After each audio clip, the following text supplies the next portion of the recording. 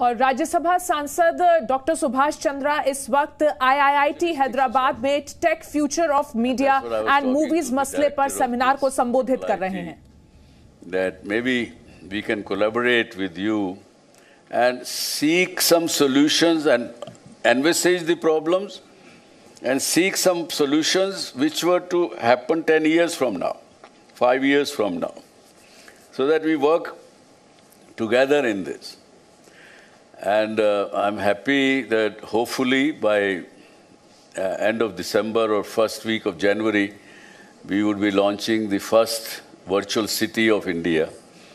And we have renamed it Hastinapur, where people like, the creative people like him you mentioned, he's going to help us in recreate Hastinapur and see the journey of Hastinapur becoming Indraprasth and then to modern Delhi. And that should be, and problem statements are what? That it should be sustainable city, it has to be pollution free, it has to have lots of those kind of activities.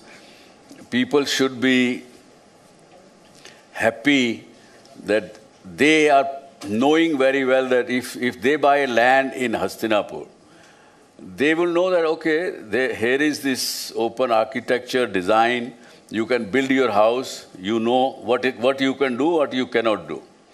If you do that planning according to that, you will get approval within 24 hours. What you assume in sitting in Hyderabad, you will want that your building plan should be approved by the municipality. If not 24 hours, in 24 months also, sometime you don't know whether it will be approved or not. And so it is close to an ideal society what we want to launch in Hastinapur. And of course, then the second city would be in the south of India, which we have thought the name as Dakshinpuram.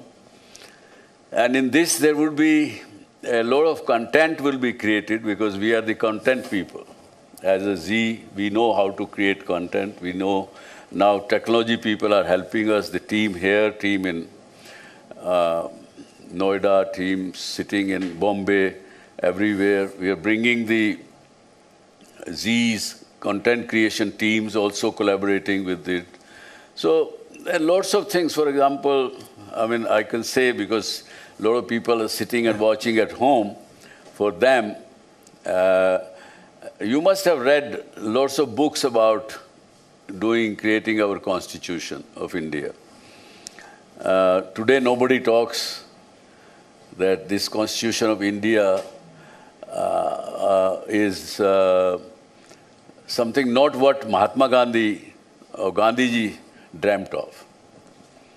Gandhi's dream of Swaraj was to give the control, the governance to each village level. But whereas our constitution is, which has been centralized most of the powers.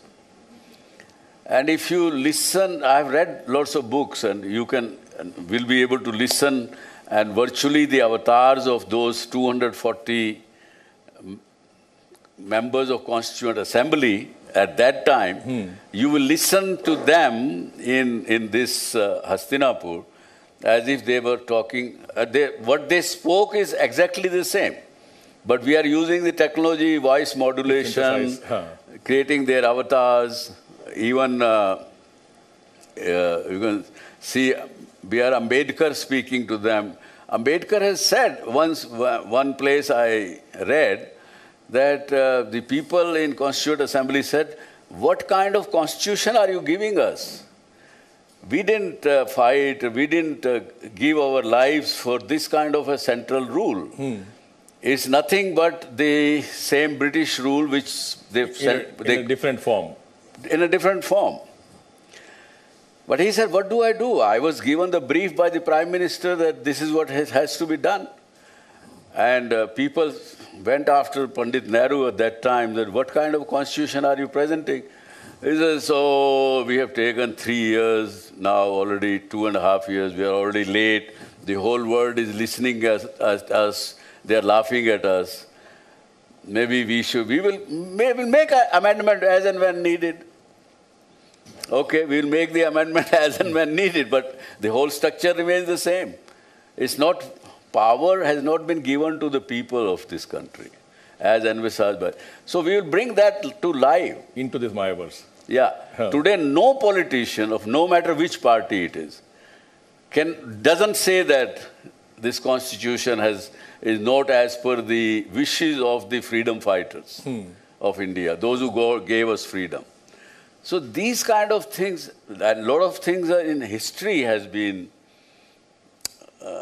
amended, changed from the reality.